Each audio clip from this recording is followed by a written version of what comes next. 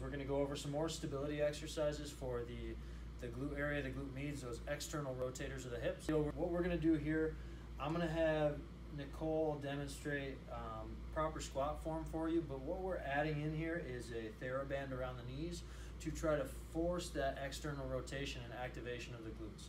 So what we're going to make sure we're doing is when she's coming down into her squat, I want her knee to follow the line of her toe. And when I want her to come down in her squat, I also want to make sure that her knees aren't caving in. So I don't want to see any of that. I want to make sure she's pressing out using her glutes to get those knees to stay out. So I want you to go down. And perfect. So she's activated in the glutes. Knees are staying in. They're not crunching in like this. She's keeping them out. Weight is on her heels on the outside of her feet, and her toes are still all on the ground. She's going to come back up. And she's going to follow through and continue her reps. All right, keep that going.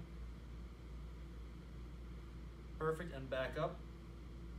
Another thing I want you guys to think about is keeping your spine in neutral. So activation of your glutes, you should have not too much anterior tilt of the pelvis, no booty going on like that, and not too much forward rotation, okay?